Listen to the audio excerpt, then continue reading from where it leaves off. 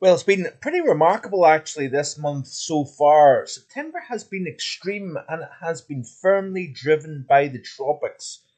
Thanks for clicking on to the Tuesday edition of Vogan's European Outlook. Hope everybody is safe and well out there. We do have, of course, Storm Agnes, named by the Met Office, going to be paying a visit to UK and Irish shores during the course of tomorrow. We could see winds on the coast in excess of 80 miles an hour, and widely we could see 40, 50 miles per hour inland here. It is the first named storm of the 2023-24 season, but also the tropics continue to create a headache for the end game of September and into early portions of October. The front running end of October could be quite a headache in terms of dictating where we're going.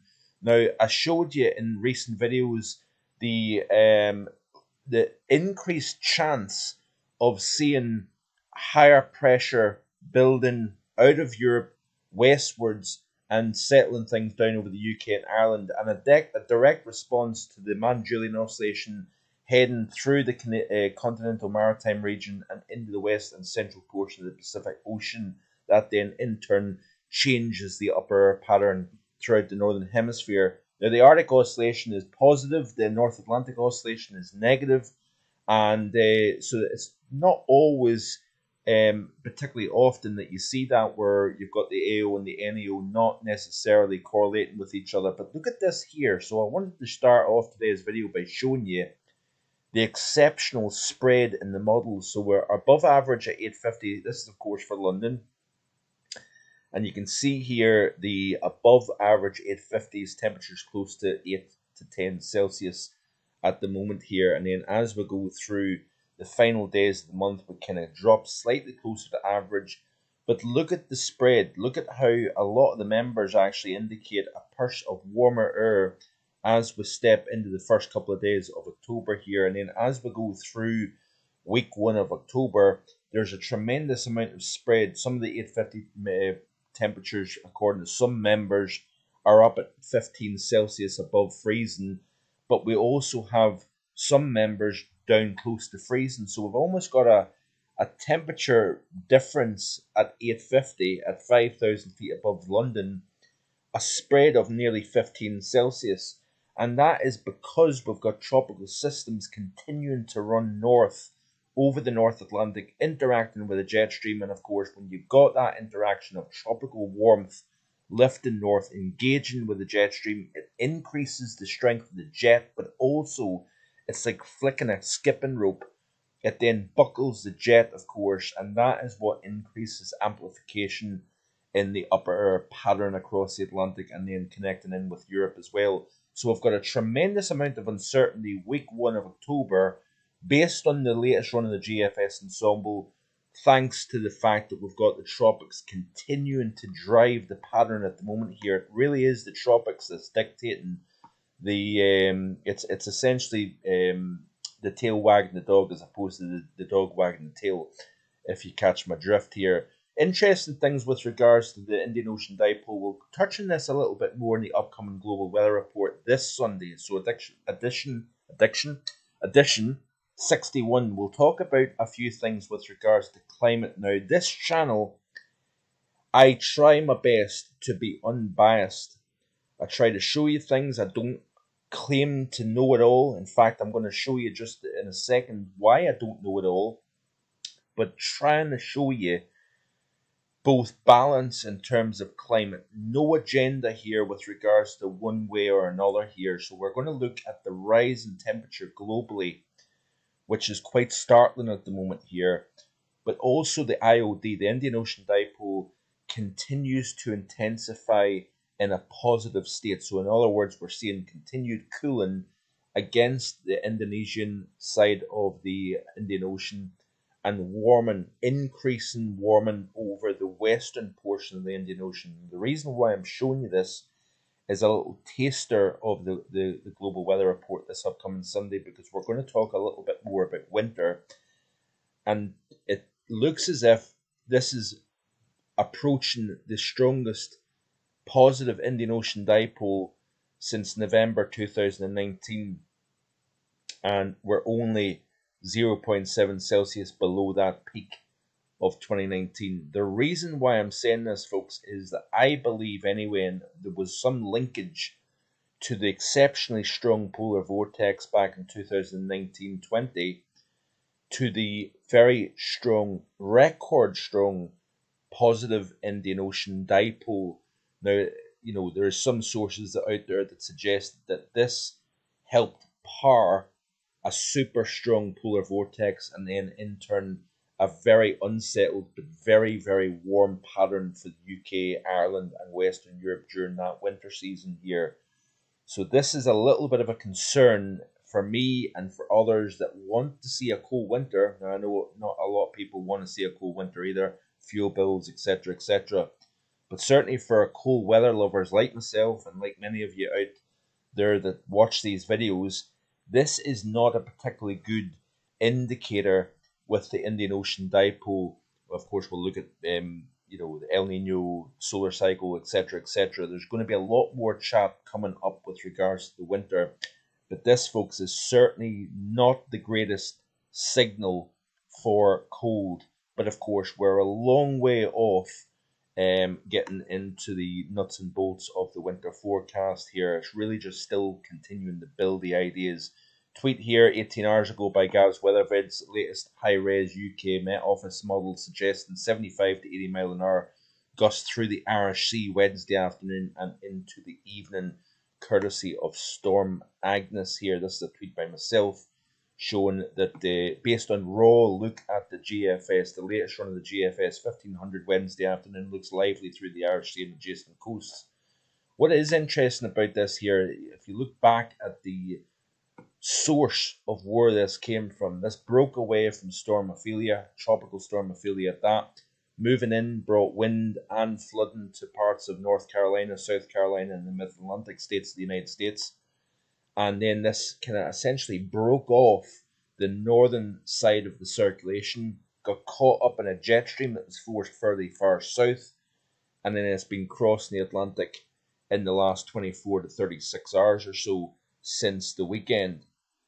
Now, this system is crossing from the warm side to the cold side of the jet, and that is creating a rapid deepening of the system. It looks as if it could drop 30 millibars inside 24 hours, which of course constitutes rapid cyclogenesis. We'll look at that in just a second here. Interesting tweet here by James Peacock. Like I said, there is no bias with regards to the climate situation, but the Hadley Central England temperature has stayed record high through the 24th of September, but according to recent forecast model runs, will drop perilously close to 2006. Now, September 2006 holds the candle for the warmest September on record for the British Isles here. So we could be close to the warmest September on record according to the CET, and the GFS 12Z puts at approximately 16.9 Celsius for the month, while 2006 was 16.8. Now, the second warmest September on record was 2016. So exactly a decade later, we had the second warmest September on record here. So this is the second non-good indicator for a cold winter. So a very warm September, I don't believe there's been any example of a cold winter following a very, very warm September for the UK here. So both the positive Indian Ocean dipole and a very warm, possibly record warm September is two aspects that I don't think is particularly good if you want a winter of cold.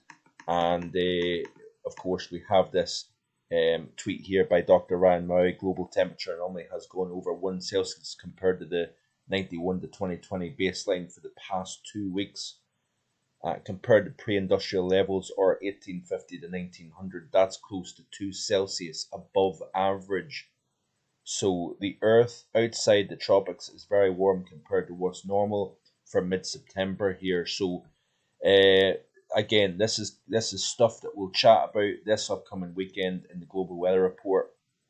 But certainly the rise in the temperature at the moment here is very, very stark indeed. Now, our good friend David Birch, which I've got a massive amount of respect for, his knowledge is incredible. Now, David leans on the, on the side where climate's going through the cycles. He's not a believer in carbon dioxide driven warming, and he puts out this very interesting tweet, and I hope David doesn't mind me sharing this with you. But if you think mankind can influence a planet's climate in any way, shape, or form, I'm afraid you're a lost soul. Very interesting tweet here, looking at the size of the sun and the power of the sun, and look at this release of energy through these coronal mass ejections.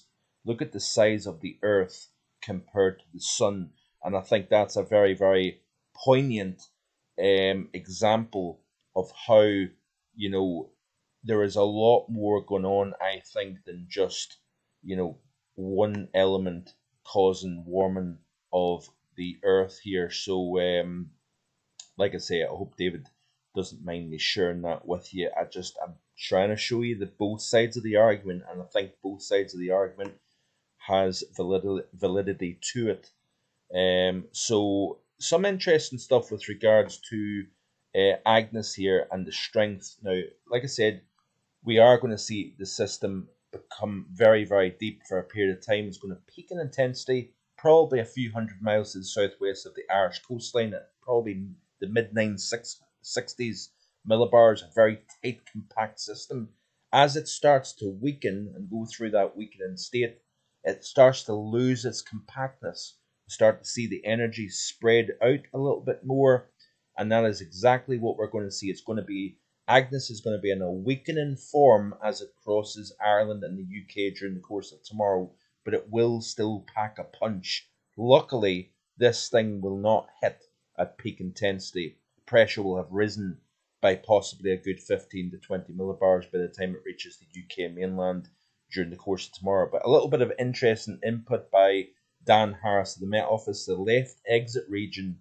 So this system will enter the right entrance region of the jet and exit the left exit region of the jet. Now, I'm sure the Met Office deep dive today, usually published on a Tuesday afternoon, will look at this in a bit of detail as well. But interesting stuff. The left exit is one of the two main development zones of a jet that is not accelerating. So it's about accelerating and decelerating air and how the pressure is forced to fall within a particular section of the jet stream.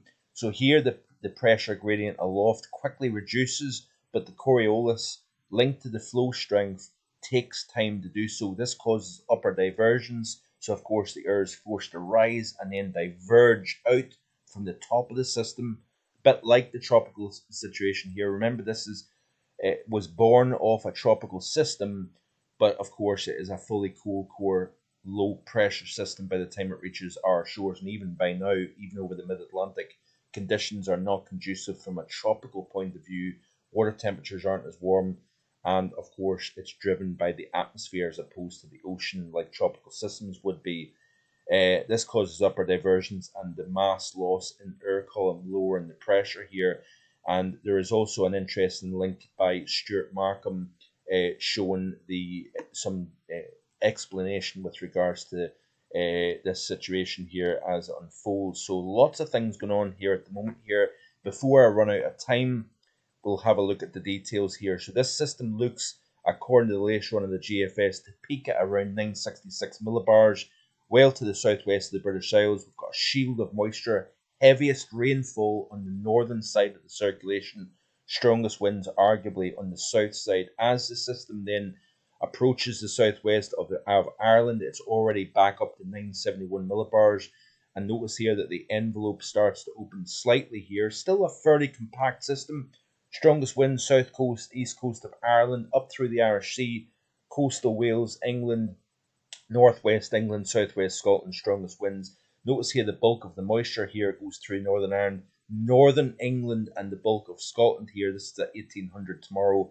So it looks as if the worst of the conditions will stay north of the Midlands here. But the problem that we've got is this is not the last system to make an approach here. We've got several other areas of low pressure moving through, as we go in towards the weekend. Here I've got another system possibly as well. Run out of time. Be sure to like, share, and subscribe.